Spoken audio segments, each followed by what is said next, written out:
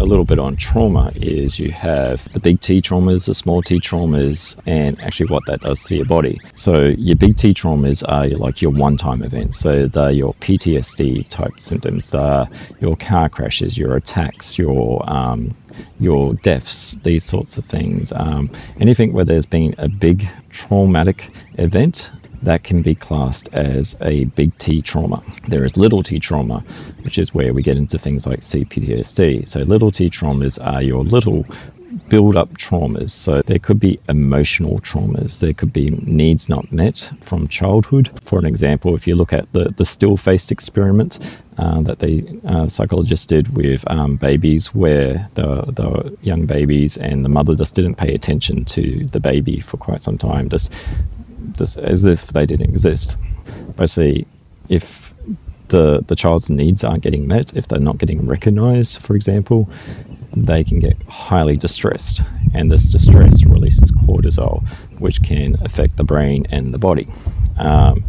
So you have a lot of those needs met, or just actual physical and emotional abuse. Then anything that gets suppressed gets depressed into the body, and you get compound trauma, you get complex trauma. So it's kind of like an onion effect. It's a layered effect. So every layer of trauma becomes more complex. So rather than like a one-time event, like with PTSD, where we can treat that with things like EMDR, for example, CPTSD or very complex traumas, you're basically having to peel away a lot of layers of an onion of trauma, and for some people that's a never-ending journey. And just when you think you've got to the end of it, you almost feel like you're at the start again.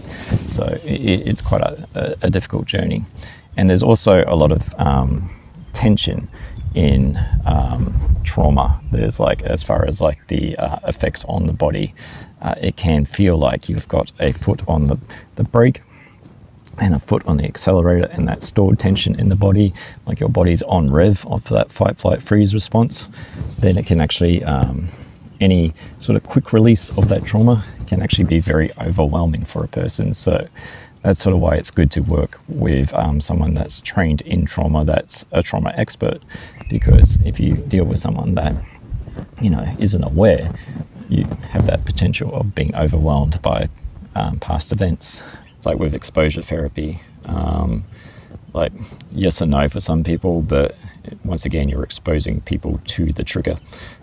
So without any way to discharge what's stored in the body, then re-exposing someone to, like, say if I was to expose you to, if you had a fear of spiders, then me constantly showing you spiders is not actually going to help the situation, sort of thing. It's just going to scare you more, and you're going to see me as an unsafe person, sort of thing.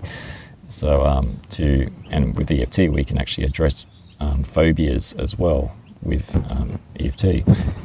It's sort of done a bit differently than just showing you a spider and saying, how do you feel about that? Because we already know how you feel about that.